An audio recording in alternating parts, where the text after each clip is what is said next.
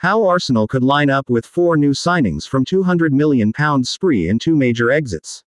Arsenal are set for major squad rebuilding this summer transfer window with Declan Rice, Romeo Lavia, Kai Havertz and Jurrien Timber all being targeted by Mikel Arteta. Arsenal are set for a massive transfer window as they aim to bridge the gap to Premier League winners Manchester City.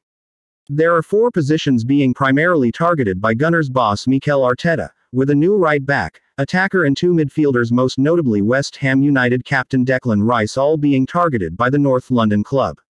Arsenal are reportedly willing to break their transfer record to pay £90 million to West Ham and offer Rice £300,000 per week.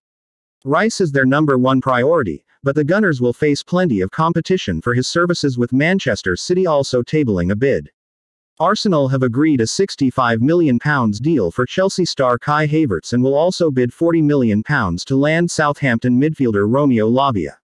Arsenal have also lodged a bid for Ajax defender Jurrien Timber, who had been a primary transfer target for Manchester United boss Erik ten Hag, who coached him at Ajax. The moves for Rice and Lavia would act as de facto direct replacements for Thomas Partey and Granit Xhaka. Mirror Football revealed Partey was attracting interest from Italy and now Saudi Arabia as well, while Xhaka has a deal in place to join Bundesliga side Bayer Leverkusen. More transfer fees could be raised and space in Arsenal's wage budget cleared by Cedric Soares, Rob Holding and Kieran Tierney being among those who could be moved on this summer. There is also a trio of Premier League clubs interested in striker Eddie Nketiah. The clear-out may not end there, with Albert Sambi Lokonga, Folarin Balogun, Mohamed Elneny, Nuno Tavares and Nicolas Pepe among those who Arsenal will listen to offers for as they seek to rejuvenate their squad. Lavia and Rice would form the base of Arsenal's midfield, with Timber slotting in at right back challenging Ben White in the position. William Saliba and Gabriel would form the central defensive partnership, with goalkeeper Aaron Ramsdale and left back Alexander Zinchenko retaining their positions. Havertz's inclusion is more complicated, as he is likely to be including in an attacking lineup which will be rotated with Gabriel Martinelli and Bukayo Saka, with Martin Odegaard remaining in a central position behind striker Gabriel Jesus. Martin Odegaard admits Arsenal's collapse will be painful for the rest of my life, as the Gunners captain opens up on his devastation at missing out on the title to Man City last season. Mikel Arteta's side topped the table for the majority of the campaign and looked set to end their 19-year wait for the title. But the team imploded in the final weeks of the season as they won just 3 of their last 9 games, allowing Manchester City to overtake them and claim their 3rd successive title. Odegaard is yet to put his finger on exactly what went wrong, and has admitted it has been tough to come to terms with his side's collapse. It's difficult.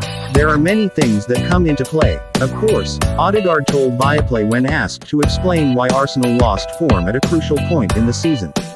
We competed against the team that has won it all. It was tight and even at the end, especially in the 3 games that Arsenal drew. We lost momentum.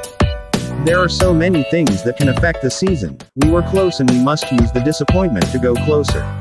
I think this will bother me for the rest of my life. We were very close. I almost managed to achieve my dream. I think it will be painful for the rest of my life, but we have to try again next year. Arsenal captain Odegaard led by example last term, registering 15 goals and 8 assists in the Premier League to take his team to the brink of title glory. He is happy with his campaign from an individual perspective, but feels this can make up for the team's shortcomings when it mattered most. This was a good season for me. I have delivered well and scored several goals, he continued. I have been more important to the team. It's been good, but of course a tough end to the season which still hurts. So I have mixed feelings. Odegaard wants last season's disappointment to fuel the Gunners in their bid to go one better next. Arsenal begin their campaign at home to Nottingham Forest on August 12th, and will get chances to prove their title credentials as they host Manchester United, Tottenham and City in their opening 8 matches.